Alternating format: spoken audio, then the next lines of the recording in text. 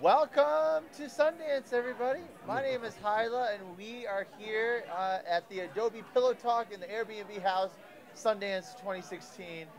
Just so you guys understand what's going on around us, it's kind of a madhouse. You can't see it, but the snow is starting to fall. Saturday is one of the busiest weekends of the festival, and joining me in bed, I'm very excited to have a couple of filmmakers that have a film that everyone's buzzing about. Lewis Black is here, of course, Karen Bernstein. You guys also might know him, Lewis Black. He is the founder, one of the co-founders of the South by Southwest Festival and the Austin Chronicle. And Karen's no slouch. She's got a couple of Emmys and Grammys that she carries around in her pocket all the time. I'm very excited to have you guys. We're excited to be here. Very nice to meet you. It hasn't been since my 20s that I met strangers in a bed for the first time. So this is a treat for me. This is very nice. It's a very comfortable bed. We may nap off during it. That's okay. Totally fine. It's like it'll be like watching kittens sleep. It's a very it lends an air of authority to the thing if you actually fall asleep. Yeah. Now let's talk about this this up and coming guy you guys discovered, Richard Linklater. You are doing a documentary. Well, you've done a documentary on him. It'll be premiering here at the Sundance Film Festival. Let's start at the beginning. Filmmaking in Austin in the 80s and 90s. Sex, drugs, and filmmaking. What was it like? Everything was being done in New York or LA, and here's this guy who somehow puts together a crew, figures it out, and does stuff that is kind of the genesis of low-budget, independent filmmaking. Austin in that area has a real history of independent filmmaking with things like Texas Chainsaw Massacre. Right. And there have been stuff in like 81, but it really comes together with Rick in 89 and 90 when he shoots Slacker, and then especially in 91 when he decides to stay in Austin. So suddenly you have one of the most talented American filmmakers working off the beaten trail, and because Rick stayed so involved in the community, was very involved with the Austin Film Society, very involved in giving back, helped create a community of filmmakers that's kind of unique and still resonant. Karen, can you talk about the access? Can you talk about, were you guys shooting him? Is this just a bunch of film that you collected and put together? How did you approach him with this? Because, directors, there's a reason they're behind the camera. They usually like to stay there. Yeah. And making him the subject, what was that like approaching him with this project? Well, he's well known as talented as he is and as approachable as he is, and he's just a genuinely nice guy. He's also one of the most shy, sort of off-camera people you'll ever meet. So, it was not something that he hopped to do, let's put it that way. But I think because, as Lewis said earlier today to somebody else, I think mainly because he trusted Lewis so much, and he really liked me, and he did like the work that I did. I mean, that made all the difference in the world. I think if we had been people that he didn't know, he probably wouldn't have trusted it as much. And once he kind of signed on the dotted line, so to speak, and we were really in his life and in his work, he gave over in a way that I haven't seen too many subjects ever do. He wasn't controlling. He didn't try to manipulate. He was really hands off. Which is very difficult for a director, obviously. Yes, very. That's in their DNA. Really that's what they do for a living, right? Yeah. It's funny, we're here at an independent film festival, and everything is about kids just grabbing a camera and shooting, and it doesn't matter the resources. You don't have to have the best equipment. Kind of talk about his early days and how he was able to just gather a group of people, figure it out, and make it happen, and boom, magic. One of the really important things is you can make films anywhere, and the tools are more accessible than they ever were, but the stories are still what's so important. Right. And with Rick, at a certain point when he decided to make films, he devoted his life to watching movies. He was watching between 1 and 3 movies a day for years, and probably to some extent still does. And so when he really began to conceptualize his films, he really knew what he wanted to do. And with Slacker, it was some 16 equipment, and they found some film. But, between everybody having different pieces of equipment and them assembling it, it was really a homegrown operation done, with friends on the sly, and then everything changed when it was finished. Yeah. Another key to his success, and I want to just, play some footage here while we're talking, but another key to his success was the ability to discover talent before it was discovered. I mean, Ben Affleck, McConaughey, Judy Delpy. I mean, there's a list of people that were nobodies, essentially. Parker Posey. Exactly. Yeah. And he had them in his film. What is it about him that he can find that rough diamond? That's a great question, and Lewis sort of watched it in action. But I think that he's really, I mean, this is one of the big themes of our documentary. He's an incredibly intuitive director. He casts really well, and I think it's because he reads people really well, and he's always been a lover of characters and characterization, and also just a genuinely, I always said to Rick that he could have been a very good documentary filmmaker because he's a terrific interviewer. Like, he knows how to get the best out of the people that he's working with. And I think that's what he saw. Like, he saw in these people greatness, and of course it came true, Someone was talking to me the other day and said, there's not much narrative in Rick's films. And I said, that's ridiculous. The thing in Rick's films is this narrative is centered in character. Mm-hmm. He doesn't want to tell you a story. He wants to take you on a journey where you meet a whole lot of people. And in a way, their narrative is the greater narrative. Yeah. And so when he's casting actors, what he's looking for is so special. And he's so in tune to what it is, and he doesn't really care that much about resumes or credentials. He's somebody who can really do the part. Yeah. And so, and it's always interesting when he casts, because, to watch the parameters. Sure. Well, we'd love your questions. If you're watching this right now, leave us a comment or a question in the comment section, and we will read it here live on the air. Anything you want to know, now is the time to ask. Another skill set, which not a lot of people have, but I feel like you kind of need it these days, especially to get up and running, is he would wear a lot of hats: writer, director, producer. Those all necessarily don't go together, but for some reason with him, he was able to execute all of them amazingly. Well, I mean, yeah, I think that's the auteur part of it. I mean, he started as, well, he really started as a baseball player. He wanted to be a Major League Baseball player, as he says, and he played baseball on scholarship. That's how he got into college and so forth. And then he went from that to being, but simultaneously, really, he wanted to be a writer. He wanted to write the great American novel, right? Yeah. And so that filmmaking becomes an extension of all of that in many ways, So I don't think he saw a big shift one way or another. At one point he wanted to write plays, right? He had aspirations of that. So I don't know. In your experience, Lewis, is that a pretty typical? It's only a handful of directors wear all those credentials well. Right. There's a lot of them where they have all those credentials and their films suffer for it. And there's certainly some who have more and handle it, better. But the reality with Rick is he does what he has to do. So if he has to produce, he produces. If he has to write, and he always has scripts, but he's always developing scripts with other people. So one of the things you realize with a filmmaker like Rick, who's incredibly resourceful, he still hasn't made the films he wanted to make. He's made the films he got to make. Right. And that's different.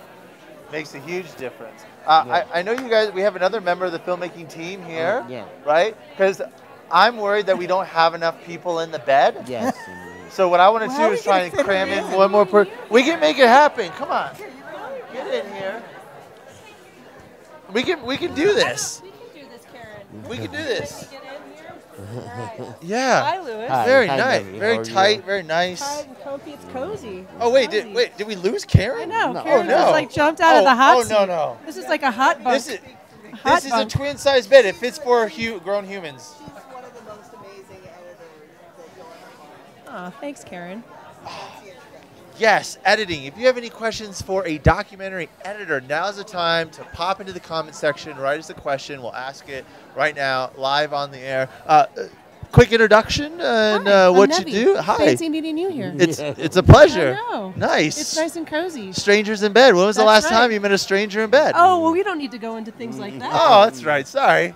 We'll keep it PG-13. My mom might be watching. Okay. Sorry. See, now you made me nervous. Right. Sorry, Mom. My bad. Editing a documentary. And not just any documentary, one that is about a director, a filmmaker. That's like a little more pressure. Sure. That was a huge undertaking, just a mere 8 months. That's it. That's it. So first of all, what kind of chair do you use to make sure you don't get back pains? A really cheap one. I get back pain, I'm not going to lie. Yeah. Yeah, got a little hole of an office. So we worked in tight quarters, but nothing this tight. So no light, just the light from the screen. Sort of. I've got a tiny little window. It's nice. Excellent. Well, what can you tell us about editing? You know, what you get a chance to see everything, and you get to kind of pick and choose. You put your fingerprint on what you feel is the best story to tell. I'd like to think so. I mean, you work with all directors and producers, and everyone's got a way they like to work. And Lewis was really brilliant, and in the way that he did let me choose takes and interview pieces, and it was a wonderful working relationship. Yeah. We have a question, Karen, the voice from afar. All right. Does Richard have serious cognitive dissonance about being a true indie filmmaker and then suddenly going all Hollywood? He has no cognitive dissonance whatsoever because he sees no problem. He has gotten, on occasion, Hollywood to give him the money to make a film he wanted to make, and he has made the film he wanted to make. But in no way is filmography anything but homogeneous and consistently independent, and very much. Rick didn't get to make all the films he wanted to make, but all the films he made were films he wanted to. So, you guys have been in this business a long time, right? Especially Lewis, being around a film festival, starting your own festival in Austin, Texas. What are some of the trends that you're seeing this year? What are things that people are doing that impresses you, that surprises you? Where's the future of filmmaking going the next couple of years? I have no idea. Okay, thank you for that. I would love to be more supportive. This was a great question. Yeah. And I don't want to leave you hanging there. But actually, this is a discussion that I'm involved in all the time with all kinds of different people. And in the past, the way things changed in media was sometimes that didn't change for decades. And when it changed slowly. In the last 20 years, it's changed ridiculously fast. And I don't think anybody knows where it's going. See, now that's a fair question, or that's an honest response. People who think they know probably don't, right? Yes. Okay, I so think it's going to have a lot to do with how we see films, not necessarily how we make them. Right. But at the end of the day, the story is really all that matters. You got to have a good story. This is true. Okay, now it's time for the final 5. Okay, this is the last 5 questions that we're going to sprint through these very quickly, okay? Question number 5. Where do you go when you need uninterrupted creativity? When you need to go somewhere in a creative space and not be bothered? How do you do it? Where do you go? I have a great office in the house. I have a great office in the house, and that's where I go. Mine's in smaller spurts. The shower, definitely the shower. Yeah. You know, so many good ideas come in the shower. Of bursts of creativity. I feel you there. Okay, next one. Number 4. Do you work better getting up early or staying up late? I now have the advantage of whatever I feel like working, I can work. So sometimes I get up early and work, and sometimes I get up at 3 and 4 and 5. So you don't have a routine. You just kind of roll with it. I spend more of the day awake usually. Yeah. But and I don't usually work late, but I work all through the night. Gotcha. I have 3 kids, so getting up early is you don't have a choice. Is beneficial. Yeah, exactly. All right. We have our third, final 5 question. What's a creative killer? What's something you try and stay away from so it doesn't kill your creativity? You can go first. Good. What's a creative killer? I have 3 kids. I have to get up in the morning. I mean, it's sort of nice to have that excuse to go to the office, so that's not a creative killer. I cannot answer that question. I'm stumping everybody. I know you are. A creative killer is when I'm on kind of a conceptual role and I get swamped with details, that like small details about my businesses or quite. So when I'm trying to like just find the headspace to just think or write, right, and then other crap comes up. Gotcha. All right. No is a creative killer. Yeah. No. Number 2. The answer no. What's your biggest fear when making a film? What's your biggest fear when making a film? This one's easy. That Rick Linklater wouldn't like it.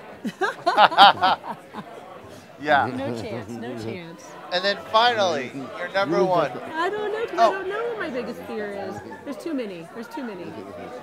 And your number 1 question for the final 5. What topic will be or should be covered, you think, in 2016? Oh my goodness, Louis, don't keep making me go first. I went first a couple of times. I thought I was being rude, actually. Yeah, you need to answer that. What needs to be talked about in 2016? That's the rule. Come on, Karen. Yeah, there you go. No, I'll lay across the pillows. Okay. There you go. All Lay across the top. Nice. Nice. Here's the microphone. What needs to be covered in 2016? What's a topic that filmmakers should be covering in 2016? Oh my God! Do you want me to get all serious? Yeah. Now? Oh Totally. yeah. Take it where you want to go. Oh God! Why have I never thought about this before? Here, I want to make sure that you're comfortable. Well, it's the Can hot you seat lay, as soon as they lay your are. head right here? I really don't know. I want to make sure you're comfortable. Lay your head right here, please. I know. I would just say whatever they feel most passionately about. I mean, it's I think that it's Make yourself comfortable. there are so many stories out there to be told, right? There are so many stories out there to be told. I just think that people should continue to tell stories and use all the new products that are out there in the universe to do it, whatever way that they have to. But I mean, politically, environmentally, there's so many stories to tell if you think about it. There's too many. There's too many stories to tell. So There's too many stories, so no excuse not to make one. Exactly. No excuse. Well, guys, I want to thank you for joining me in my bed. Thank you so much. This was equally awesome and awkward at the same time. And I'm so pumped that you guys joined me. Thank you. So much. Enjoy the rest of your Sundance. Okay, Bye thank now. you. Bye-bye. See you guys.